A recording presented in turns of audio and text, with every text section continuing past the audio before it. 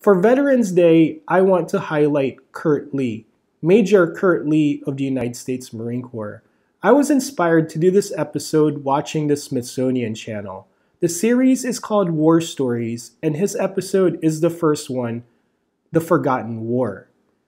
I was not ready for this episode. He did an interview in the Marine Corps Museum that just floored me. He did this in early 2000s, and you can still see he is still a Marine Corps officer. And that's what I love about the Marine Corps, is that once a Marine, always a Marine.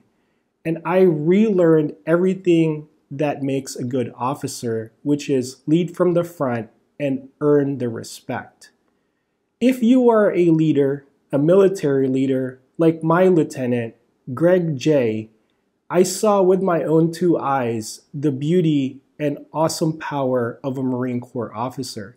If you're a civilian leader, I've seen them. They're very good too. Sherry, who is a very compassionate person and gets the mission done.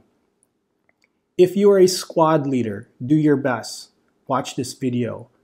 If you're a shift manager for any company, this is for you. Or if you're inspiring to be a Marine, this is awesome. You will learn our ethos, you will learn our values, our courage and commitment. Now, for entertainment value, this is pretty awesome. It was gripping. It had me after combat scene, it was like, this is gonna end. It just keeps going. And it highlights what Kurt Lee did, or Major Kurt Lee did in the Korean War. Kurt Lee was born in San Francisco in 1926. His family immigrated from China. This is going to play a significant factor because he is going to be fighting Chinese in the Korean War, but you're going to see where his allegiance lies. His father inspired him with military literature and got young Lee to be interested in our armed services. This part makes me smile. Kurt Lee was in the recruiting office. The recruiting officer yells, "Who wants to join the Marines?" He turns to his left. "What are the Marines?" And that fellow says, "You don't want to join the Marines. They're the first ones to fight. They're the first ones to die." And Kurt Lee gave it a little bit of thought and stepped forward, and history is made. I can relate to Major Lee because when I watched Full Metal Jacket with my uncle, I wanted to become a Marine. I eventually joined the Marines. In 1950, Lieutenant Lee was assigned to 1-7, 1st Battalion, 7th Marines, in a machine gun platoon. He was the first Asian American to receive the Navy Cross. His men think that he should have gotten the Medal of Honor, and I do too. When you watch this, you will understand why we feel this way. Let's paint the picture. General MacArthur wanted his senior leaders in units to move as fast as possible to the Chinese border. Chairman Mao saw this as a threat and started moving his troops around the mountains to do a pincer move in order to cut off and annihilate the 1st Marine Division and the supporting Army units. Division Commander General Oliver P. Smith was a soft-spoken and cautious general. Without stretching his supply lines, he brought 1st Marine Division intact as a fighting unit to the Chosin Reservoir. To guard his supply line, 234 Marines from 2nd Battalion, 7th Marines guarded Tukton Pass. This pass was a choke point, where two mountain ranges meet, and it had to be held by friendly forces. The newspapers back home already written 1st Marine Division and the other units as a captured or lost force. 8,000 Marines and Army personnel needed to go through this pass in order to get to South Korea. This is where Lieutenant Lee became a legend.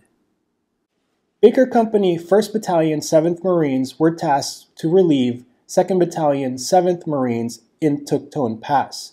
To start with, Fox Company only had 234 Marines to hold this pass, and they were under attack relentlessly because the Chinese knew if they took this pass, they would be able to encircle 1st Marine Division.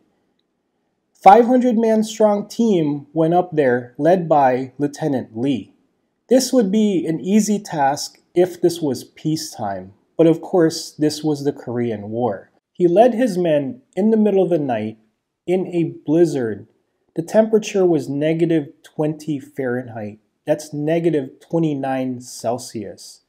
In the middle of combat with the enemy surrounding him. They finally made contact with the enemy. The enemy quickly pinned them down. With the leadership of Kurt Lee, he was able to put them in a skirmish line and overwhelm the enemy with fire and maneuver. Further investigations were that the trenches were facing the wrong way, meaning that they attacked them from the rear. They never expected Lieutenant Kurt Lee to lead his men and attack them from that mountain pass. They were able to link up with Fox Company, and they were able to let those 8,000 service members go through that pass. When I watched this, I asked myself, could I be as heroic as Lieutenant Kurt Lee? To be honest with you, this episode has had me so mesmerized that I forgot I was a Marine. And I was thinking, man, I want to join that organization. And this is 15 years after, and I already did it. In small parts, I did accomplish what Kurt Lee did in one day. Every Marine has to go through land nav. The nighttime land nav is actually easier because you can count your steps and not worry about the terrain as much. I've been through cold weather training. I've also been in a blizzard just on purpose in our vacations, to be honest with you. I was also assigned to a machine gun section, which is awesome. I have also received my combat action. As you can see here, I am in that dirt cloud. This is probably the first time I've got my baptism by fire. That is my Fox Company, the guys who are extracting themselves from the truck. And that Humvee is actually my section, my platoon. And in that mess, that's me in that mess right there. They bracketed us as soon as we got through the breach.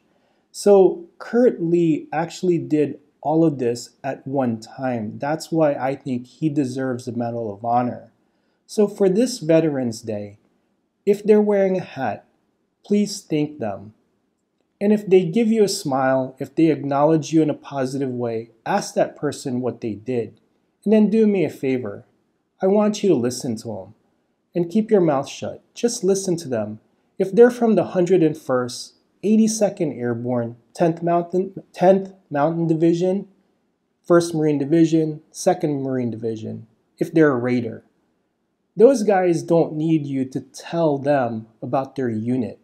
They lived it, their history. They're the ones who wrote that with their actions. So let them tell the story. I'm going to tell you that you're going to learn something that's going to either save you in combat or help you out in life. So for this Veterans Day, if your name is Ryan, Connolly, Dustin, Tom, Phil, and all the other million service members that are veterans out there, happy Veterans Day. And for those Marines, Semper Fi.